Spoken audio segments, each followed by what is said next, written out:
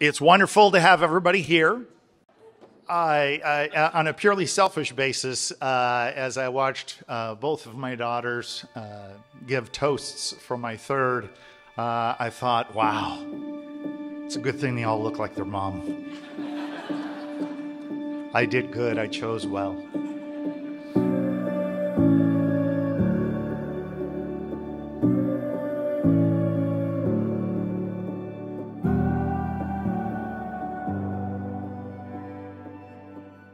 Michelle, when she was turning 18 years old and would be the first one to head to college and or whatever else, I was leaning in heavy for what are you going to do next? What are you going to do next? What are you going to do next? And I knew she wasn't too excited to head straight to college. And so within weeks at the end of the school year, she said, I joined a youth ministry group. Now, if she said anything else, I was ready to jump all over it. But how do you look at your kid who says, I'm going to join a youth ministry group and say, that's a bad idea? So she went up to Yakima, and I really hadn't learned this until last night when I was looking through pictures, that Michelle at the age of 18 went up to Yakima to join Reach, but in very short order began poaching a 16-year-old boy.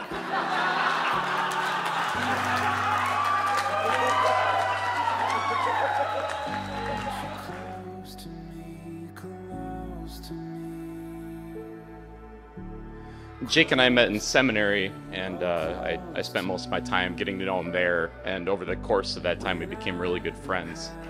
And Michelle, isn't she gorgeous today?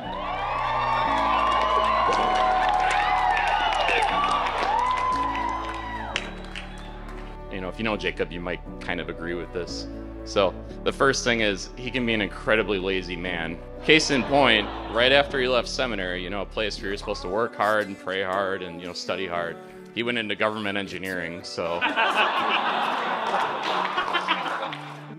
Secondly, when Jake has his heart set on something or someone, he can be one of the most passionate and dedicated people that I know. And I think today it's just great evidence of that.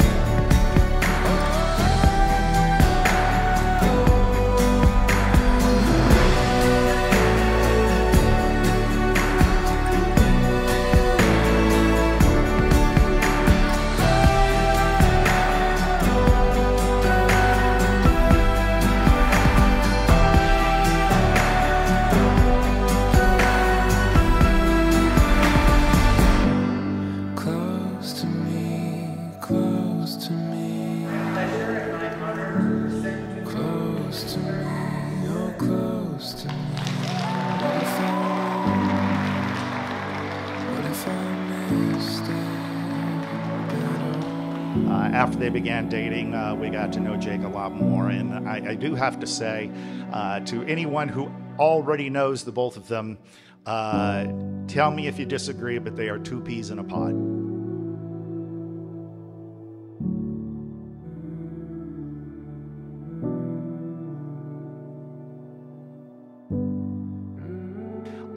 But from the standpoint of sort of a personality match, I've never quite seen two come together as they have.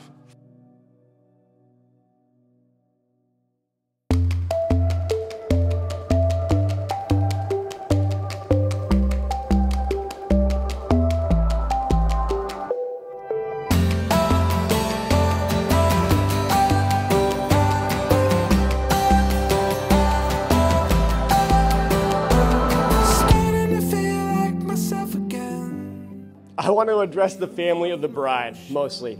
Our family knows that Michelle's getting a real raw deal already. I've known Jake since his childhood. He was a little kid when I first met him. He's your typical little brother. He's mouthy, he's a know-it-all, He's annoying. Testify, testify. And he's smug. Never more smug than he has been today, but definitely smug.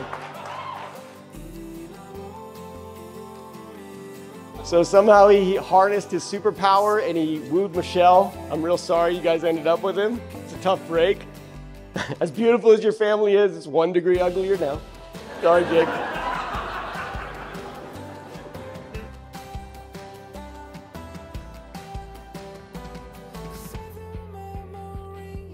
Michelle was my first best friend. Our parents always told us our siblings should be our best friends because they're the only ones we can really count on for a lifetime. They really like to repeat that over and over again, even when we really weren't getting along. And she did teach me my first lesson about loyalty because she threatened to beat up the kid that was bullying me in elementary school. She said, "Who was it? I'll push him up against the fence." And I was like, "No, please, please, leave him alone. Don't do that." Michelle was always, when I was a kid, which she still is, she was always my funny, outgoing, spunky older sister who I only dreamed of someday being like. And I know that God has his perfect timing, but I will admit that I called this one a long time ago. A long time ago. We all did. It did. I will admit that it threw me off a little bit when you joined the seminary, and I was like, oh, gosh, maybe I was wrong. Like, maybe I saw something they didn't, but don't worry. God's will has his perfect timing. Here we are again today. I'm thankful for God's perfect timing in your lives.